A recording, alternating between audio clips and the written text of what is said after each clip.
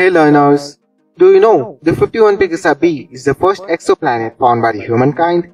It is 50 light years away from our Earth and it was discovered in the constellation of Pegasus on 6 October 1995 by these three people. Michel Mayor, who is a Swiss astrophysicist, Geoffrey Mercy, who is an American astronomer, and Didier Queloz, who is a Swiss astronomer. And do you know there is a planet named as K218b, also known as Epic 2019125552b, which is 8 times the mass of our Earth, and it is also known as Super Earth, which is 124 light years away from us. And do you know there is a volcano on Mars named as Olympus Mons, which is 3 times higher than our Earth's Mount Everest. The height of our Mount Everest is 8.848 kilometers, and the height of Olympus Mons is 25 kilometers. Wow! But how we are able to know this? How we are able to see the facts that I have told you? Telescope. The telescope is the thing by which we see the facts that I have told you. But have you ever tried to know the story of telescope? Oops, that's why you're here. In this video, you will get every single information of telescope, from invention to revolution to modern telescope to how it works. I will tell you about telescope by asking questions to myself. Okay, let's get started. Question number 1. What is a telescope? A telescope is an optical instrument which is used to see the far things in the space like the sun, moon, stars, asteroids, planets, etc. Question number 2. Who was the inventor of telescope and how does it use now and then? The inventor of telescope was not an astronomer. He was just a spectacle maker. His name was Hans Lippershey, and he invented it on October 2, 1608. In the olden times, telescopes were used for making Earth-bound observations, such as surveying and military tactics. And now, telescopes are the most important navigate tool in astronomy. It provides means of collecting and analyzing radiation from celestial objects, even those in the far reaches of the universe. Question number 3. How does a telescope work? There are 3 types of telescopes: refractor, reflector, and catadioptric. Now, we will understand one by one the concept of how these 3 types of telescope works. Refractor telescope. In refractor telescope, there are 2 types. One is Galilean refractor telescope, and second one is Keplerian refractor telescope, which mainly use the lenses to magnify the image. Galilean refractor telescope. In the image, as you can see, the light first goes into the convex lens, which is called as objective, placed first here, and then it goes into the concave lens, also called as an eyepiece, placed after the convex lens or objective to magnify the image. Keplerian refractor telescope. The Keplerian refractor telescope is pretty much same as the Galilean refractor telescope, but it has a longer pipe. The concave lens or an eyepiece is placed a little far from the objective, which in the image, as you can see, creates a focal point, and the light goes into an eyepiece, which creates a better image than the Galilean refractor telescope. But the image of Keplerian refractor telescope seems inverted, both vertically and horizontally. But still, Keplerian refractor telescope are used more than the Galilean refractor telescope because of its large field of view. And it is most used by the astronomers because no matter the image of space objects looks inverted, both vertically and horizontally. Reflector telescope. In reflector telescope, there are also 2 types, Newtonian reflector telescope and Cassegrain reflector telescope, which mainly use the mirrors to magnify the image. Newtonian reflector telescope. In the image, as you can see, the objective of the telescope is a concave parabolic mirror with a long focal length and the eyepiece at 45 degrees with a short focal length. The rays coming from the outside reflected at the primary mirror or objective, and then it directed sideways at the small plane mirror to the eyepiece lens. Cassegrain reflector telescope. The Cassegrain reflector telescope uses the pretty much same concept of the Newtonian reflector telescope, but this telescope has an aperture in the primary mirror or objective. In the image, as you can see, The rays from the outside reflected the objective or primary mirror, and then the rays are directed towards the small mirror, which again reflect the rays towards the aperture. The rays passes in the aperture, creates a focal point, and then reaches the eyepiece lens. Catadioptric telescope. You might have observed that refracted telescope use lenses and reflected telescope use mirrors to magnify image. But catadioptric telescope use the combination, means it uses both lenses and mirrors to magnify the image. Here how it works. In the image, as you can see, the rays from the outside first passes to the corrector plate, and then the primary mirror or the objective reflects or directs the rays towards the secondary mirror, held at the center of the corrector plate. Then the secondary mirror again reflects or directs the rays towards the aperture, from which it reaches the eyepiece. So, now we know how the telescope works. Let's move to the next question, which is question number 4. How does the telescope invented? The story of telescope till now. Now, I'm going to tell you a story of remarkable journey to 400 years of an extraordinary device that is changing everything we thought we knew. The telescope. The man who invented and patented the world's first telescope was not an astronomer. He was just a spectacle maker, and his name was Hans Lippershey. He invented it on 2nd October 1608. The story goes like this. Once, Hans Lippershey was sitting calm in his shop, and two children were playing in his shop. Accidentally, the children kept one lens after another. Hans Lippershey observed that the lenses made the distance where a vein appeared close. After the incident, Hans Lippershey worked on lenses and invented the world's first telescope, which the government had awarded to Lippershey with a contract for copies of its design. The telescope made by Lippershey was called as spyglass at the starting, which had 3 times magnification image that our eyes can see. And the spyglass was used to spy and spot enemies. That is why it is called as spyglass. After 1 year in 1609, one of the greatest astronomers, Galileo Galilei, was in Venice, and there he heard about Lippershey and his invention, a military spyglass. The first night after Galileo returned to Padua from Venice, he made his own version of telescope the next day, by fitting a convex lens in one extremity of a leaden tube and a concave lens in the other one. A few days after, having succeeded in making a better version of telescope than the first one, without even looking the design of Lippershey's telescope, he took it to Venice, where he communicated the details of his invention to the public and presented the instrument itself to the Doge Leonardo Donato, who was sitting in full council. The Senate in return settled him for life his lecture at Padua and doubled his salary. After that, Galileo spent his most of the time improving the telescope, and soon after, he made another version of it, which can magnify up to 8 times, and finally, one nearly a meter long, with a 37mm objective and 23 times magnification. With the last telescope, he was able to observe our natural satellite, the moon. And when Galileo observed the moon with his telescope, he saw craters and valleys, and that was an extraordinary moment for Galileo. Now, you will say, what is extraordinary in this fact? Everyone knows that moon has craters and valleys like our Earth. But friends, at the time of Galileo, the belief was that moon is a smooth surface sphere, and when Galileo observed at the moon, he had an extraordinary scene. After that, he observed the Jupiter by his telescope, one of the wandering stars of his time, and he watched it like no one had ever seen it before. This is the exact reconstruction of Jupiter planet as Galileo had seen through his telescope. He was surprised to see the Jupiter because it was sphere. It was another world like us. Day after day, he observed that some round things are orbiting around it. He was surprised and started to think, why stars are orbiting the Jupiter? After 2 or 3 weeks, he learned that those stars were moons of the Jupiter. He knew he had discovered something spectacular. He publishes all his findings in a book called Starry Messenger. After he publishes the book, he became famous overnight, and then he started to observe the Venus.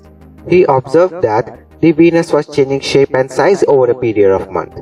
It was transforming week after week, from a large crescent to a small round disk. Then again shadows creep across the Venus and return a large crescent.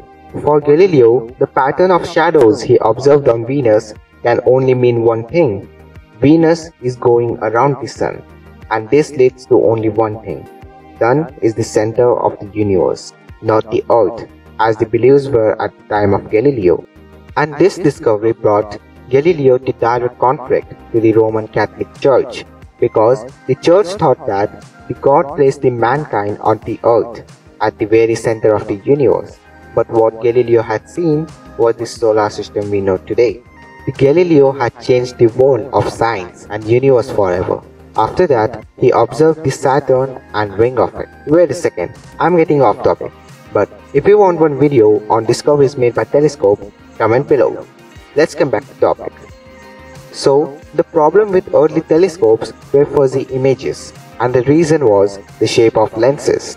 As NASA's astrophysicist Kim Weaver demonstrates, when a strong curved lens bends or reflects the beams of the light doesn't come to a single point.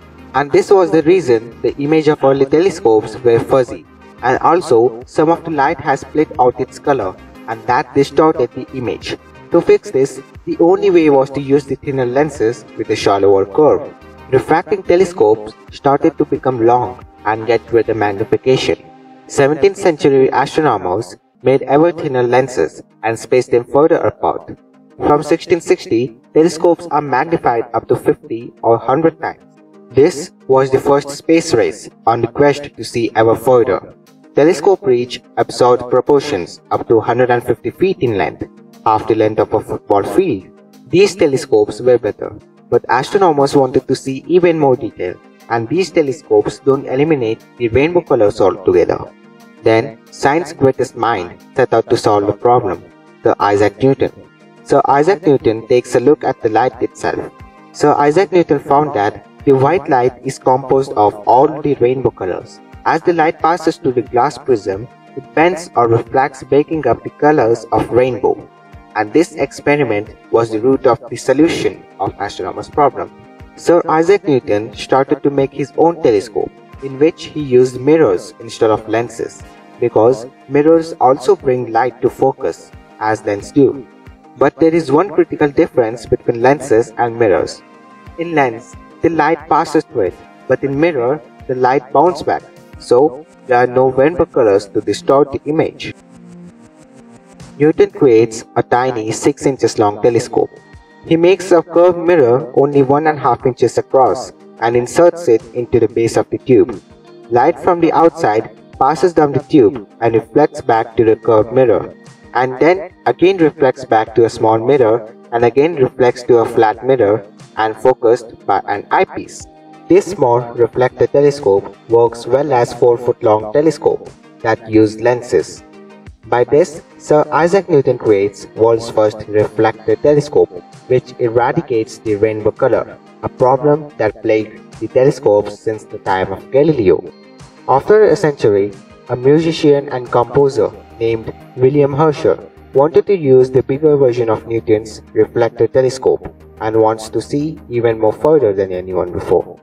Now, you will ask how a musician will have interest in astronomy.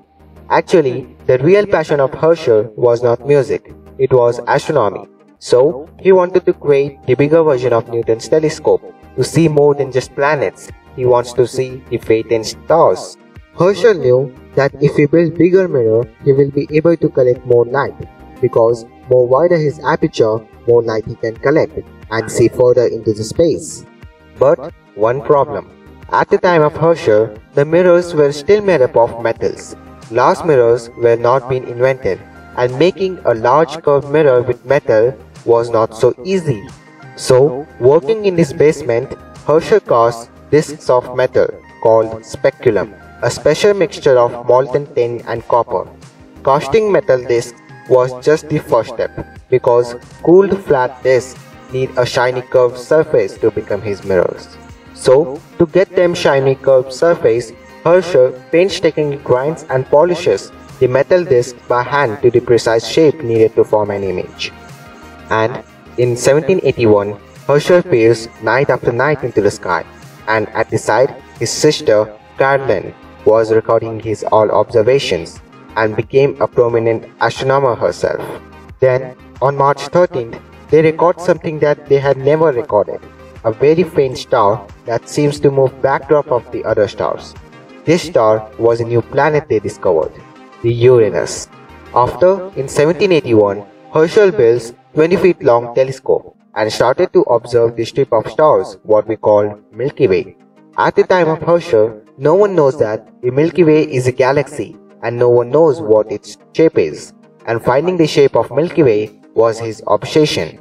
Herschel was tirelessly observing the sky and was mapping the distribution of all stars he can see in a great circle that cuts to the Milky Way.